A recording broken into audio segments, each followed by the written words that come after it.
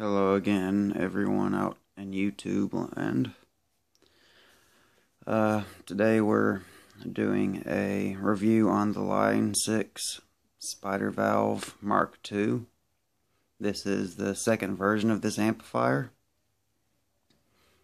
Yes, it does have a Randall combo above it and the Randall cab below it. I'm running the Line 6 into the Randall cab, and the red LEDs are my work.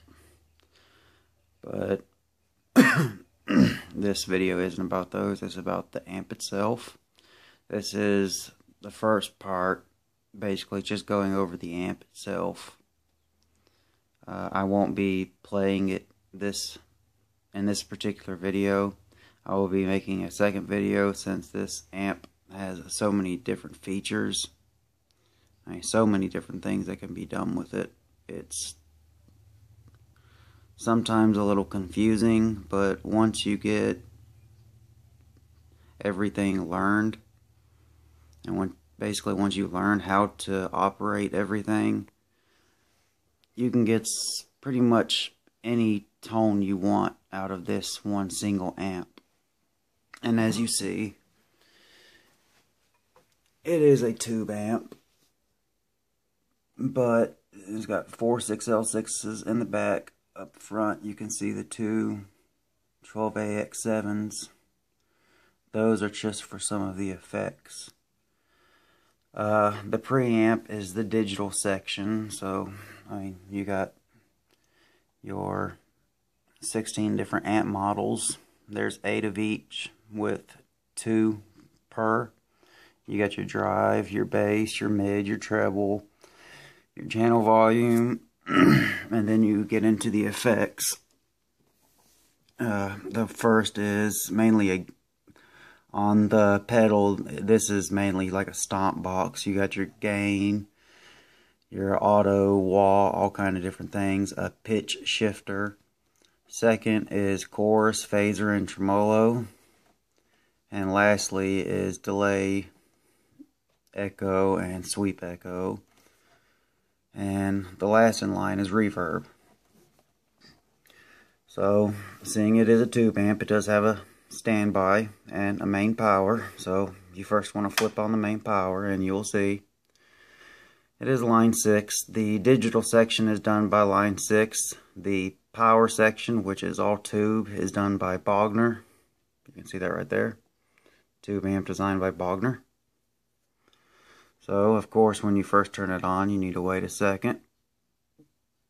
Let the tubes warm up. I found my Randall combo takes about 15 seconds to warm up, if that. This one takes a good 30 seconds because it's 100 watts.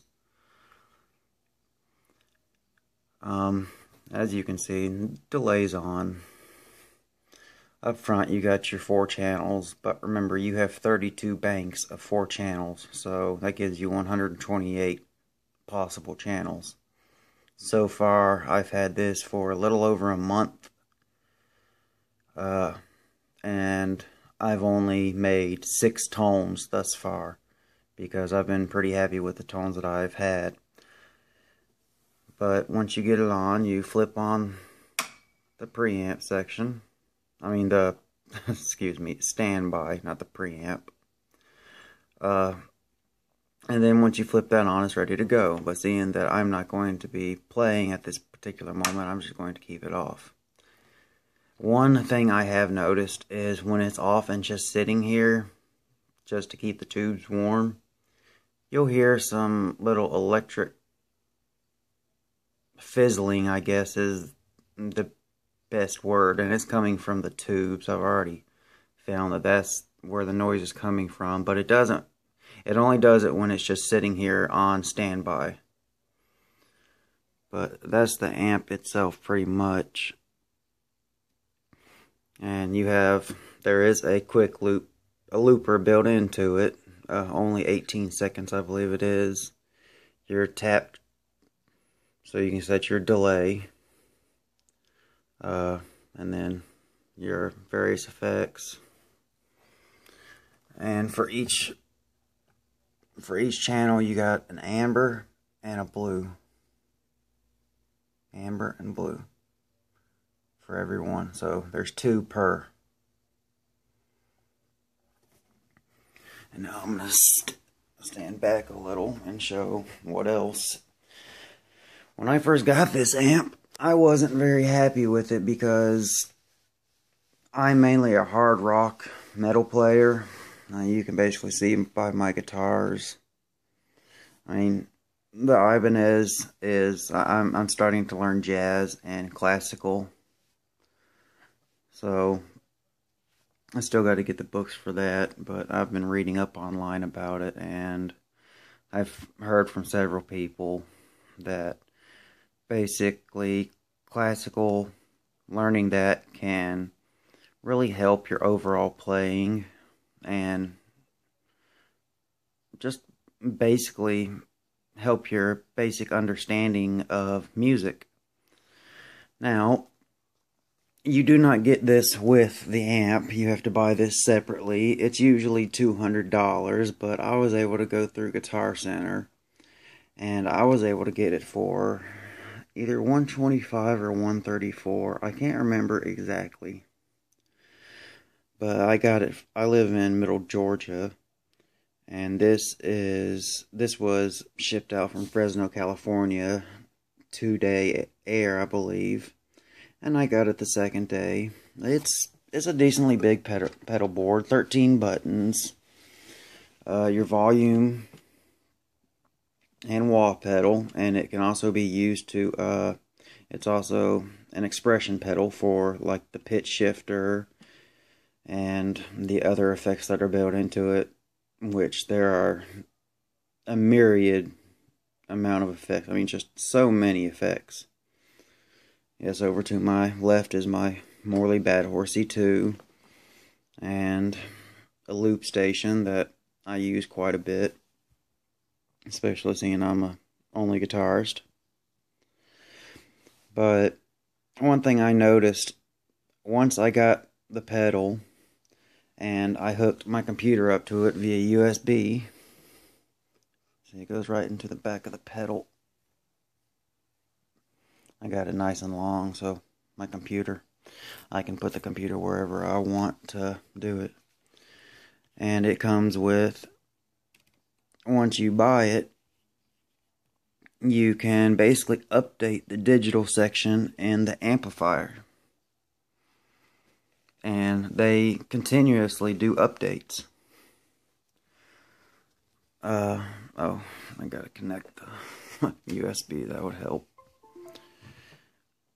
This is the software for actually editing. You can tap into the amplifier from your laptop.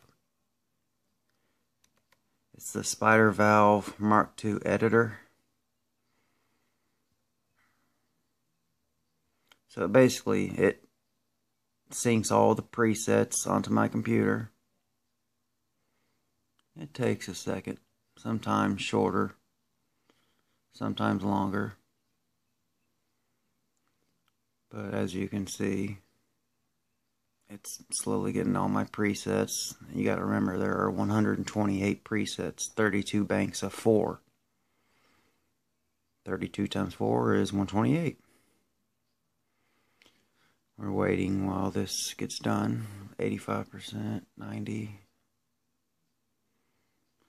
And then you'll see when it's done, all your presets will come up on the left side.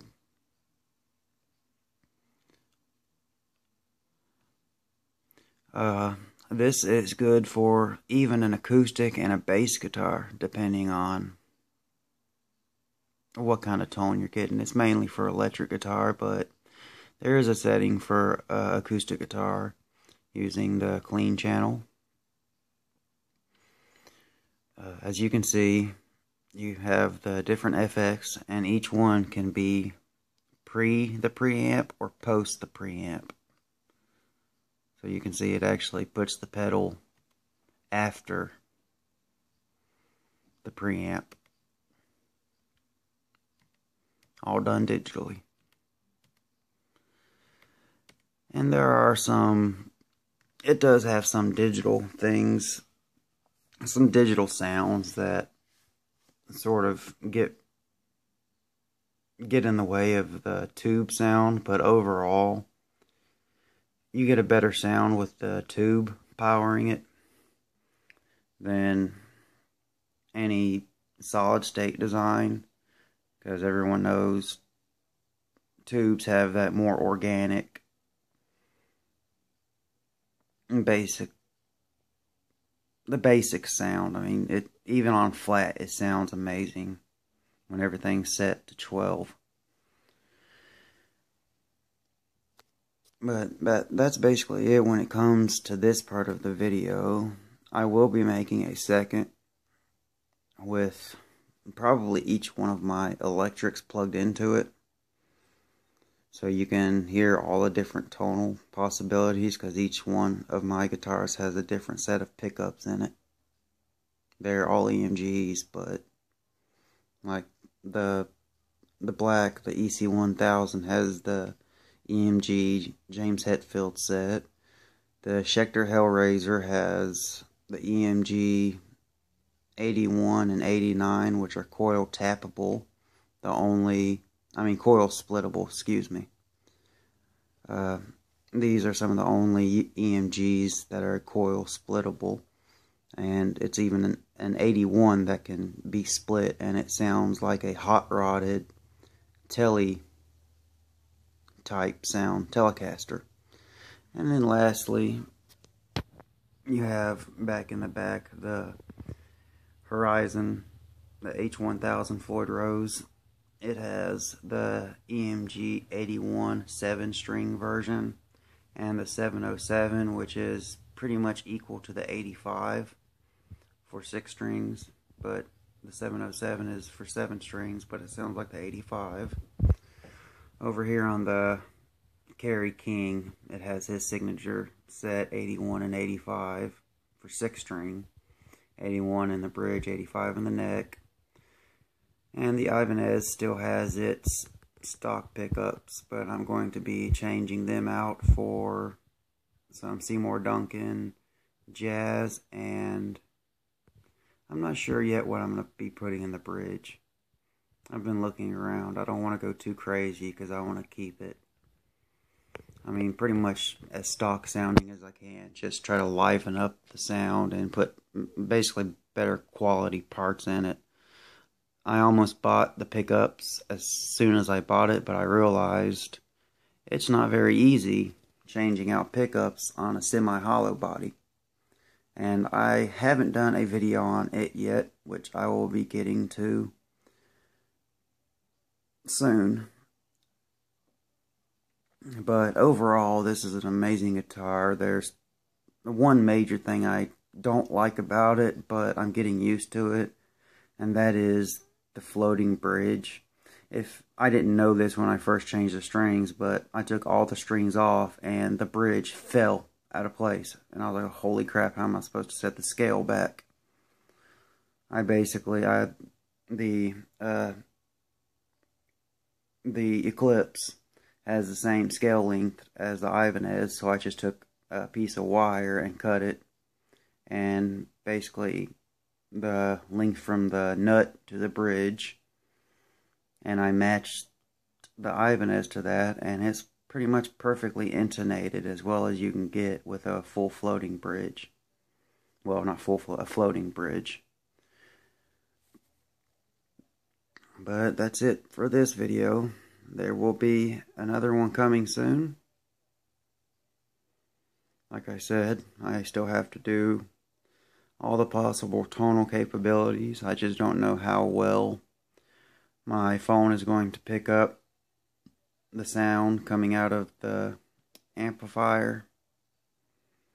But I'm still going to try.